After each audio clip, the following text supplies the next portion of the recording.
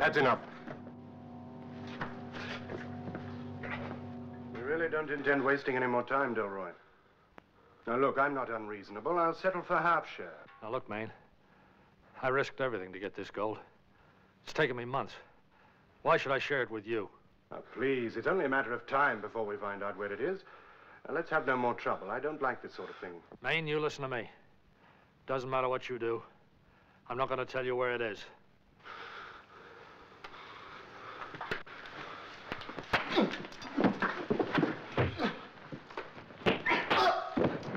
Now, that's enough.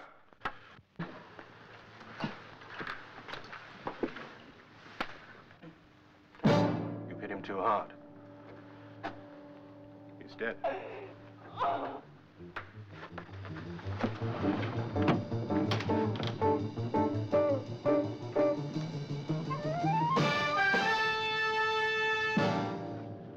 She saw. She was here all the time. Who is she?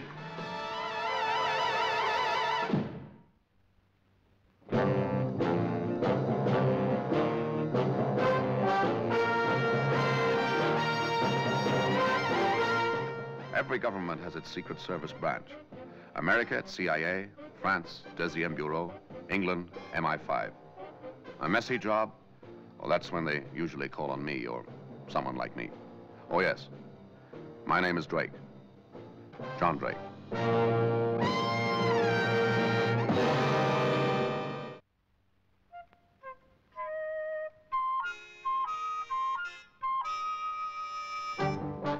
I was in Rome when I was summoned by the frightened executive of the bank. He was in no way distressed by the death of his president. Only unbalanced accounts could distress Mr. Finch. The man had ink in his veins. Interesting, Mr. Finch, but I'm on holiday here. You're lucky to find me in Rome. You surely, just a moment, please. You surely didn't drag me all the way up here just to look into a murder, did you? No, there's something much bigger involved. All right, what is bigger than murder, Mr. Finch? Delroy was directly responsible for a large reserve of gold being held in Rome as part of our NATO contribution. $5 million worth. That gold is now missing, Mr. Drake. A respectable banker for 25 years, then he suddenly embezzles $5 million, and he never even had a chance to spend it, did he, Mr. Finch? That gold must be recovered, Mr. Drake. Wonder what made him do it. You know, that amount of gold, Mr. Finch, must weigh over a ton. How did he get it out? Well, he was president of the bank. It's our guess that he took it over a period of time. Over a period of time. Thank you, Mr. Finch. Very interesting. What's in here? The bedroom? Oh, is he married? Yes, but his wife lives elsewhere.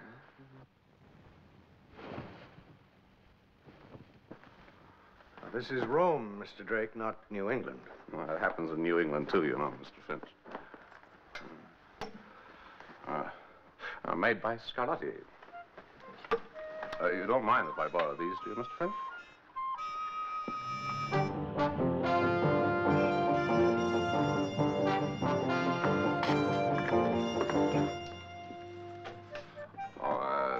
Pardon me. Senor? I'd like to speak to the proprietor, Scarlatti. I'm Scarlatti. Well, my name is Drake, John Drake. Yes? It's kind of personal. Oh, excuse me, Senora Lydia. Pardon me. This way, Mr. Drake. Thank you.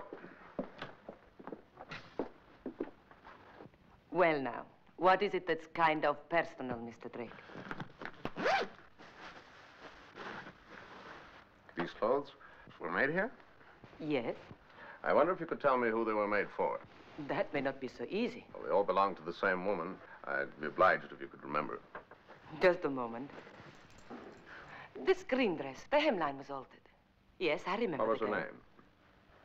I'm afraid I don't remember. But you must have it on record somewhere. Just what is your interest in this woman? Well, a good friend of hers has died. It's important that I contact her. Do you recall what she looks like? Vaguely.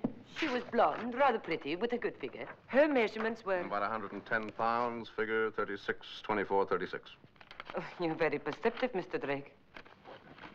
Just a moment. Ah, yes. Lucio. Signorina Lucio. Any address? Via Chiavelli, 52. Via Chiavelli, 52. Thank you. Will you be staying long in Rome, Mr. Drake? Oh, that depends on how long it takes me to find this lady. Well, may I wish you the best of luck? You may.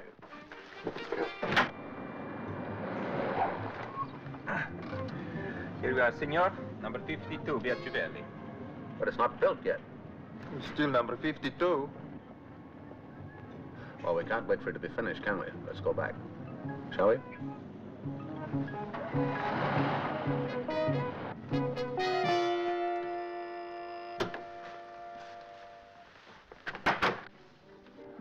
Good morning. I'd like to see Mrs. Delroy. My name is Drake.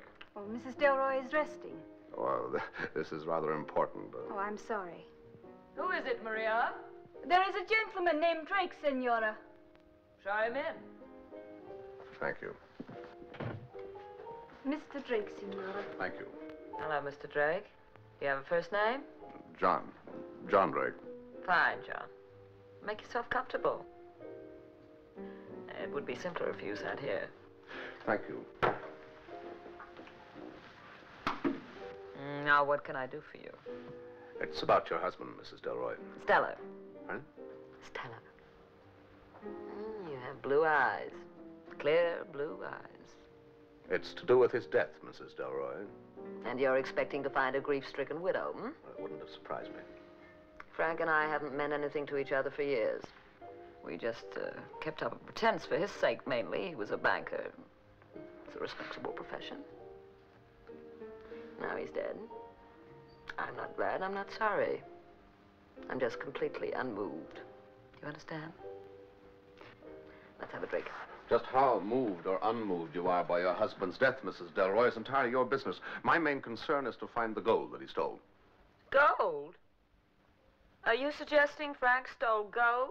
Your husband was entrusted with $5 million worth of bullion. Now it is missing. Oh, this is ridiculous. You're joking. He was planning to leave the country when he was murdered. But why? We can only guess. Oh, this is surprising. Come sit down. Tell me more. Obviously, Frank had qualities I never knew about. Look, I'll make a deal with you.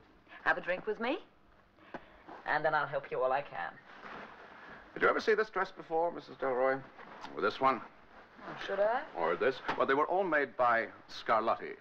Oh, that explains it. That's that second-rate little shop on the Condotti? Well, the cut and material are expensive. Not quite my style. Oh, maybe not. Do any of your friends use Scarlatti's shop, Mrs. Delroy? Now, why bring my friends into this?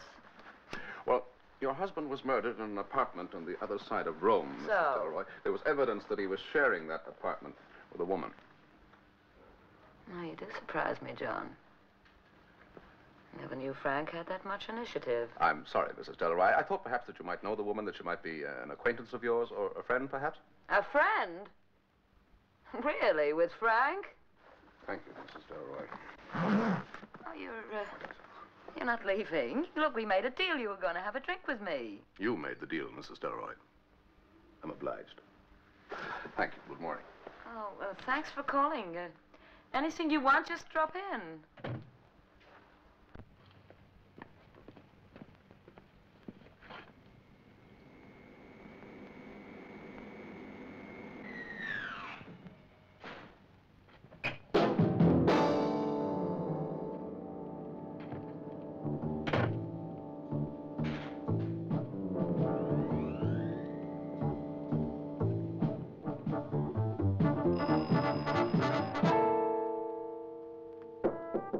Come in. I was told you might be... Oh, I'm sorry. I'm intruding. Oh, that's all right, Mr. Drake. Come in. Thank you. Thank you, Lydia. Miss Scarlatti, that address you gave me in the Via Civelli? Yes. I went there. It, isn't built yet. Isn't built yet? But I don't understand. Are you sure you gave me the right address? Well, I think so. We can soon check. Let's have a look. Yes. Via Civelli 52. She probably gave a false name, too. Oh, that doesn't surprise me. After you'd gone, I started thinking about her. There was always something strange about her. Oh, in what way? Oh, little things. She always paid by cash, never check, no matter how large the amount. She never had her orders delivered, always picked up by messenger. Well, I can think of reasons for that. She often arrived with a man, but he never once came into the shop. What did he look like? Oh, I couldn't be certain. He always sat out in the car.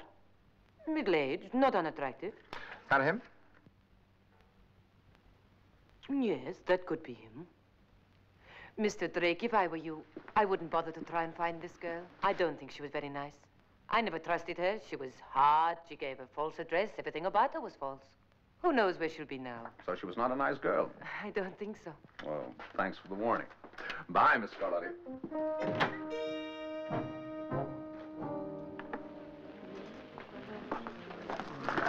Senor? Oh, a moment, please. I wonder, could you tell me, do you know this man? He used to live in an apartment across the street. Oh, yes. This gentleman come here several times. With a lady? But of course, always with that same lady. What was she like? Oh, we are very fond of her. She's so kind, so gay, she makes us laugh. Are you sure we're speaking about the same person? Oh, yes, this lady, she come in here with that gentleman, the American. What does she look like? Oh, she's very nice. Blonde, of course. Of course not. She's dark. She's a true Roman.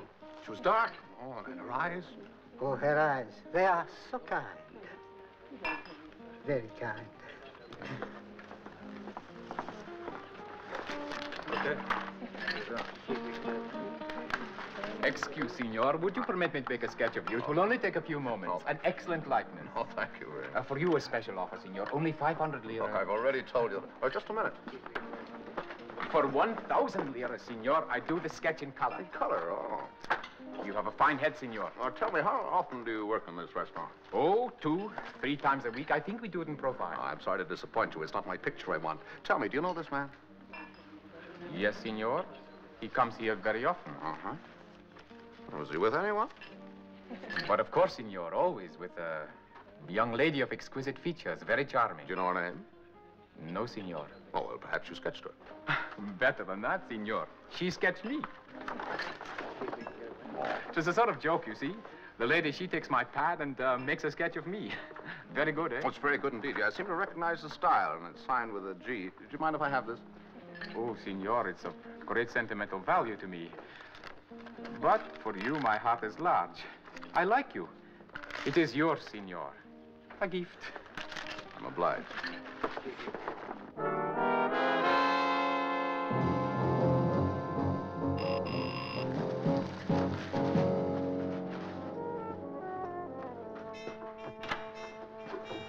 Thank you.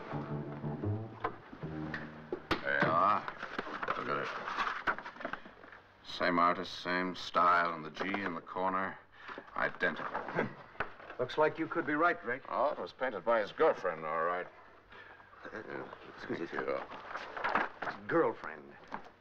I wonder why she's never shown up. Could be a dozen reasons. Of course, she could be dead. Whatever's happened to her, we've got to find her. Someone must know who painted this picture. His wife? I'll check. She's not very cooperative, but I'll do what I can. Oh, Mrs. Delroy. Mr. Drake, come in. Just passing, I thought I might take you up on that drink. Tony Maine, John Drake. Hello. I'll get you that drink. How do you do? Neat. Whoa, that could be too strong for Mr. Drake. They never demoralized anyone. Thank you. Me too. Oh, what's this? Oh, it's just a little picture I bought myself. Do you like it? If you like that sort of thing. Why, what's the matter with it? Oh, it's pretty pretty. Mr. Drake is looking into Frank's death. Is that so? Having any luck?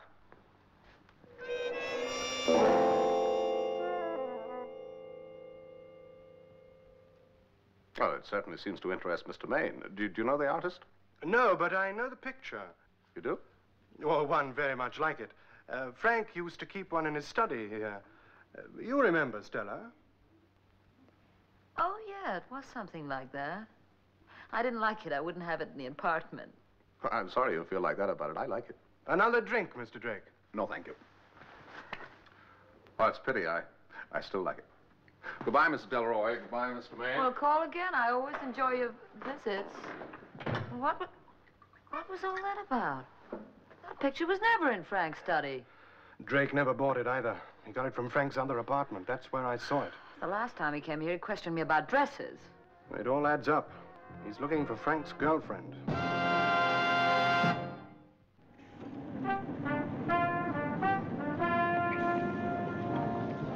Good evening, Miss Scarlatti. Oh, good evening, Mr. Drake. I was just leaving. I'm sorry, but I need some more advice. Well, then, you'd better come in.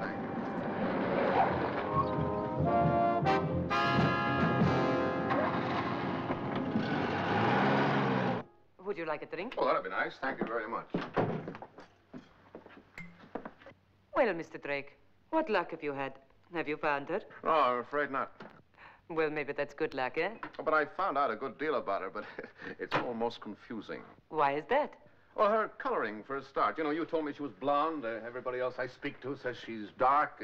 Dark? But, well, of course, I couldn't be certain. It's been some time since I saw her.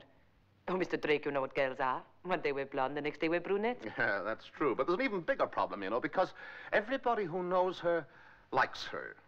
And when you speak about her, people light up. They warm. They like to talk about her. She was kind, amusing, charming, feminine. Well, it's almost confusing. You speak as though you knew her. I'm beginning to. You should tread warily, Mr. Drake.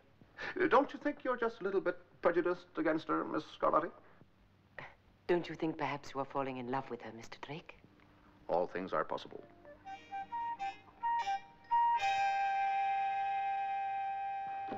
There's the bell tower. Oh, there are many such towers. But the peak here is quite distinctive.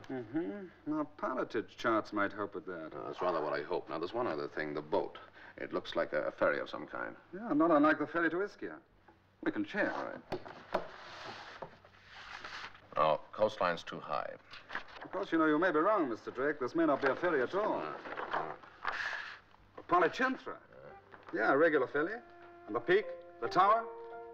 And the coastline.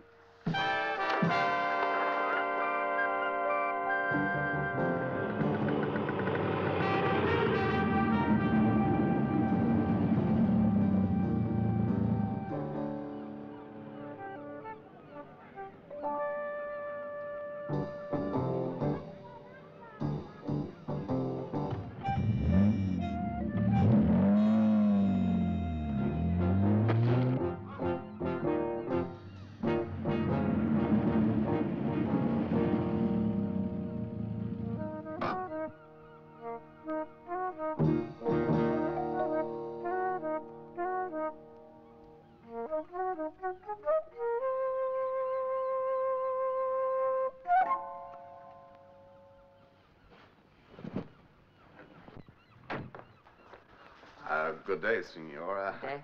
Forgive me, I'm lost. I wonder, could you help me? Which is the road to Adrio? Of course. Straight up the valley. Yes, you see the river there? The road. Straight up the valley. See? There. All right, thank you very much, Signora. Thank you. It's a beautiful day. Oh, yes. We have many such here. How peaceful it is. I suppose you get crowded out with visitors down here? No, not many. It is very quiet and too far from the city. I envy you living in such a place. Yes. Thank you very much, Signors. Thank you, Signor. I've been here before. When, Signor? Well, I don't know, but I know the view, the tower over there, the group of houses, the mountain. I have lived here all my life. I do not remember you. It's extraordinary. I've got it. I've seen it in a picture. Oh, yes, that's possible. My mistress, she's painted it many times. No. What a coincidence. Oh, yes. It is a small world. And the painter, she lives here? Yes, part of the time, but part of the time in Rome. I'm waiting for her now. You know, I think I can even remember the initial on that painting. Let's see if I'm right now. It was it a G? G, yes, that is, oh, yes, that is our Gina. Very well, how very fortunate. I wonder, do you think she'd object if I were to stay here and meet her? I'd be very honored. But of course. Please, will you sit down? Oh, that's very kind of you, And Signora. help yourself, Signor. Please, I don't want to intrude Oh, in it any is way. quite all right. You will not keep me from my work, if you will excuse me. Thank you very much indeed. You're very kind.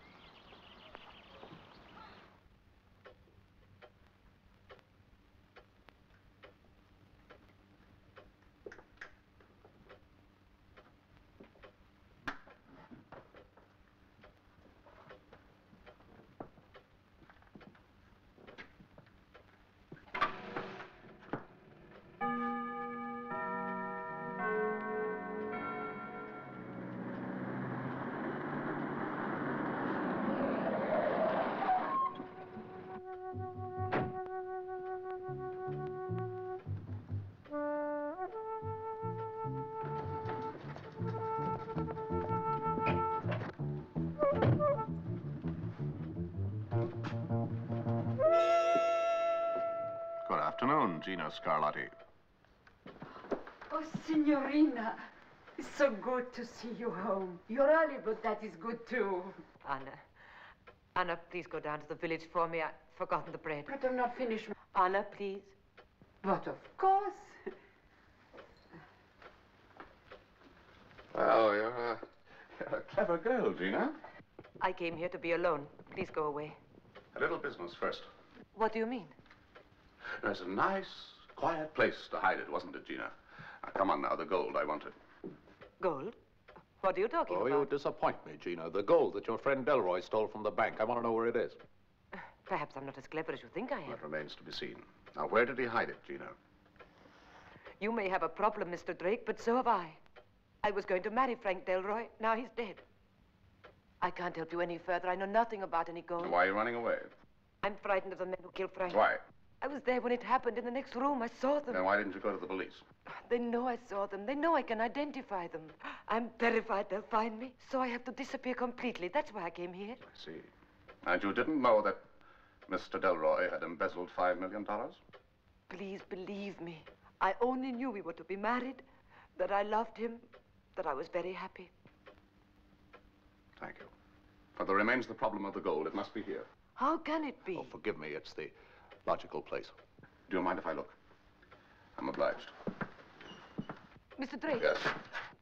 There is one possible place. Where's that? Well, a wooden crate. Frank said it was full of old books, but it's very heavy. Oh, where is it? In here. Thank you. Is that it? Yes.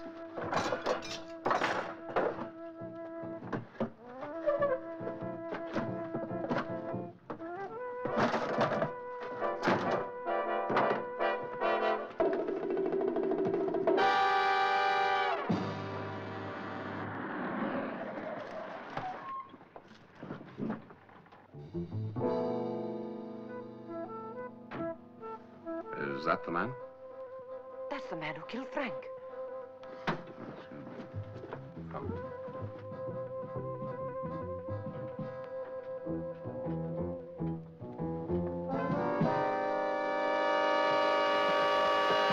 Come in, Mrs. Delroy, Mr. Maine. This is Miss Scarlatti. Take a good look, Gina. Are you sure that's the man? Yes. Yes, you've seen me before. All right, Drake, where is it? Where's what, Mr. Maine? All right, Migo. Ah. I think you'd better tell them. I asked you a question. It's in here.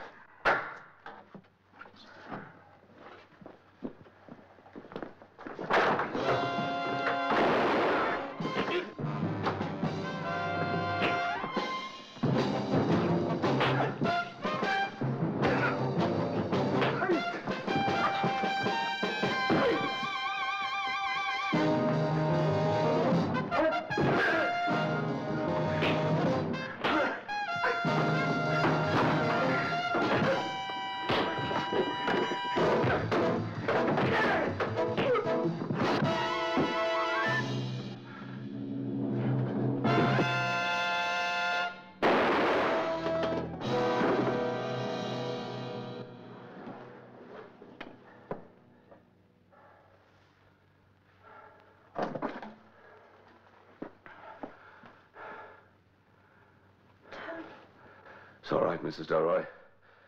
He'll live. But he needs a doctor. He was going to kill you. Thank you. Now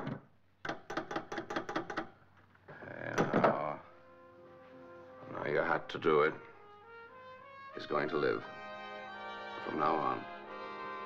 So are you.